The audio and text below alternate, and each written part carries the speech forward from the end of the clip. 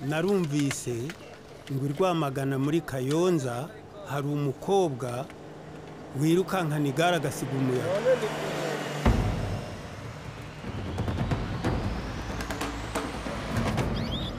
Umukobwa aranyaruka ku buryo nta muhungu wamujya inyuma. She has fight in her. She rides for a purpose. She has the capacity to change so many lives in Africa. Nuko nabwiraga Imana ngo ingirire ubuntu abeho.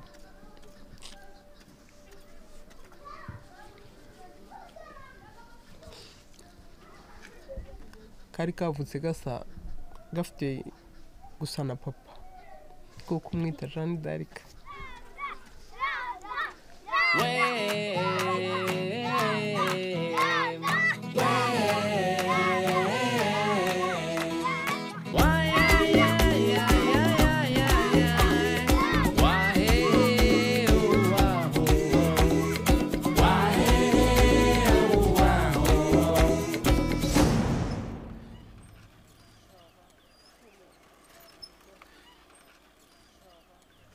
Saa tatu tukajya mu myitozo. Twagaruka saa sita n'igice tugafata ifunguro rya saa sita. Twarangiza tukaruhuka.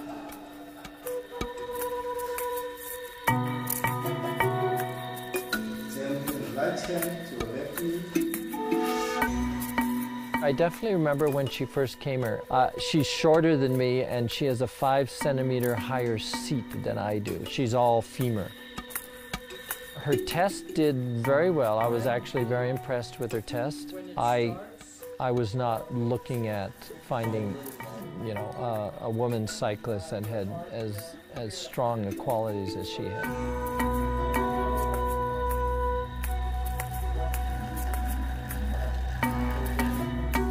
Imyaka 5 ubwo yatangiye kuryiga agwa akongera agahaguka akagenda agejeje mu myaka 12 atangira kwiga guheka umutumba cyangwa umufuka urimo amabuye kugira ngo amenye guheka. Abimenye afata abana akajya aheka umwana nkanamubuza ni uzavuna umwana ariko akanyihisha akabikora. Afitemo umuntu wirukanka nawe ku rwego rw'igihugu aravuga ati ni ibintu wenda biri mu maraso nawe ubwo wagiye ku igare nyine umva biramushimishije. She is an incredible time trialist. She got second in the Continental Championships this year alone, only after 2 years of racing.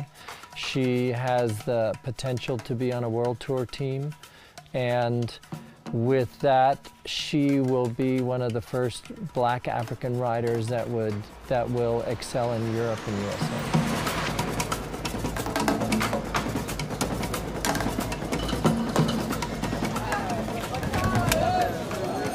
Jeanne D'arc nabizi neza ko kwa gatandatu kamurushanwa ngenda kwifuriza amahirwe mashya kabisa kandi nanjye icyo nifuza nuko hazaba nk'umunyonzi nkawe nkajya nanjye muri ayo marushanwa.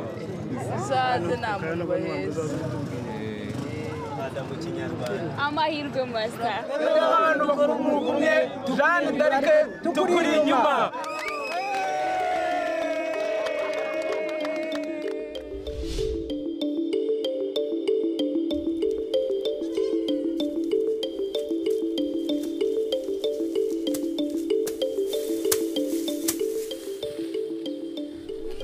Ikintu nifuza kuba ndashaka kuzaba umuntu ukomeye.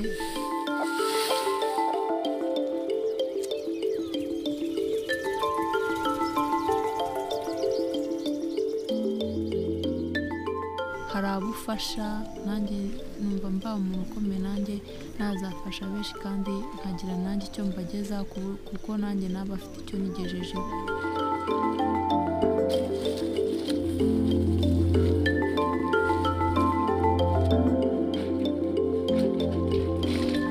Umunsi wa mbere narwaye igare nanjye numvaga ari nk'inzozi kuri jyewe nanjye ntabwo nari mbizi.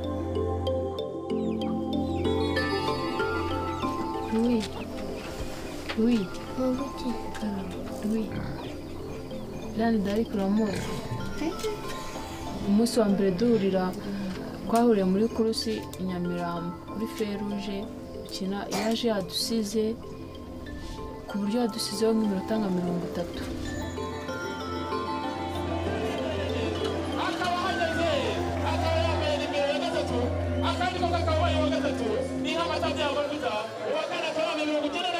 Culture of cycling for women is simply women don't ride bikes. She's so much higher than the level of women cyclists here in Rwanda that we try to bring in people that she can compete with. It gives her an idea of where she can be, which our goal, our vision is to field the first all-Black African professional women's team.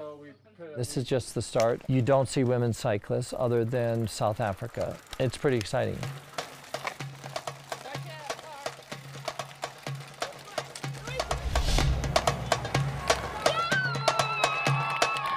I think Rwanda is just beginning in cycling. 10 years ago when I came here, it was really almost nothing. For Team Rwanda, I think of Team Rwanda as still in its infancy.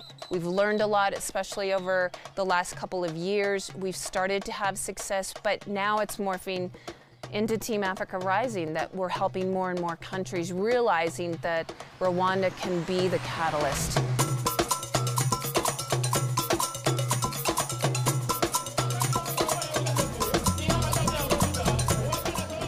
Imbaraga ntabwo tuzinganyije hari aho wageze nanjye hari aho ndi kandi nanjye nshaka kugera aho wageze nanjye ndatangiye nka mwese iyo ufite impano nta kintu cyakubuza kuba uri we ni ibintu byiza cyane birirwaga bari kunoza nkumva n'inama zigiye zitandukanye yaba iza Adrienne y'inshuti. It would be great for Rwanda. It was great in 2012 when Adrienne Niyonshuti became the first Rwandan and the first Black African to ever finish the cross-country mountain bike race. That was epic. Jeanne D'Arc being in the 2020 Olympics, that would be epic, for sure. For her career, it's not the end-all be-all. They will be the next generation that helps foster the sport of cycling in their country. And coming from people who have done it, Rwandans who have done it, it's going to be so much more powerful.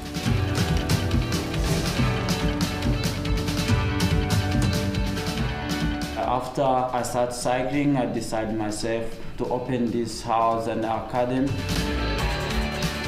All the young generation, they can find a good opportunity to develop skills and also to learn more about trainings. If you have a work or you have something you love, you must go for it.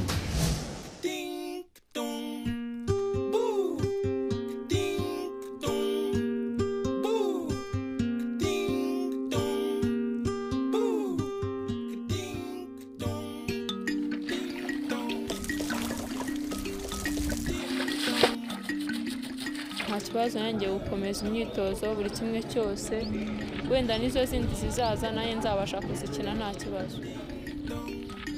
Ngiye guteka uburyo kugira ngo aburire umwana wanjye ejo azagiye mu myitozo afite imbaraga.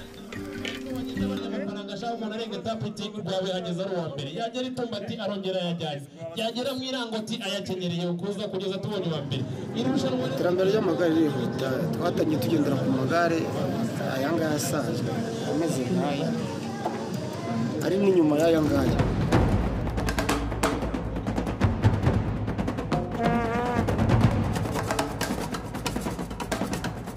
Oui, en grande partie, le cyclisme, justement, qu'on connaît aujourd'hui, a commencé avec les taxis-vélos. En fait, on encourage les districts, les clubs locaux à organiser de telles courses parce que ça nous aide à détecter les coureurs. Compétition yose, amasiganwa yose yo kwisi iyo utari umusazi mu gahanga ntabwo ukina fighting ni intambara ni kurwana burya nta bintu by'imikino uzarebe n'abakavandisha mu ipoto barimo babyigana bakubana urumva hari n'igihe bagwa ku murongo bagatsinda.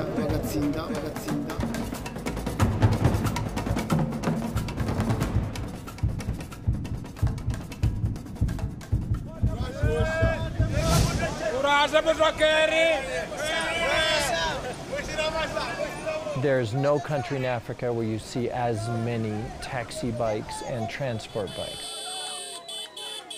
You know, 9 years ago, professional cycling was really not even here in Rwanda. It's kind of odd that they didn't have a developed racing culture. And it actually makes my job testing riders much easier because 90% of our riders come from taxi bikes.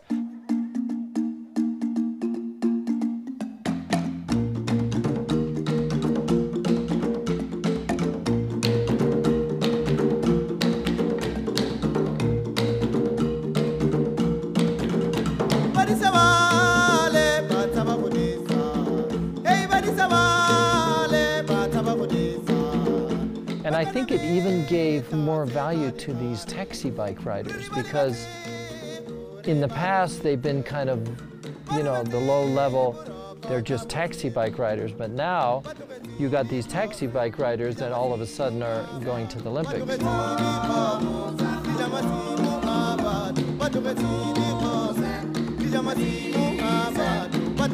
And that's pretty remarkable, and it's an amazing story to even imagine. I mean, you couldn't even make it up.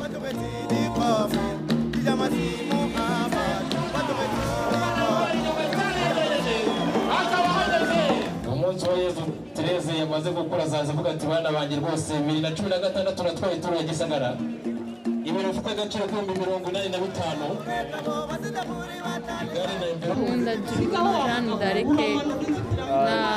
nkunda Jeanne d'arc n'abo bose barimo bagenda batwara amatimu.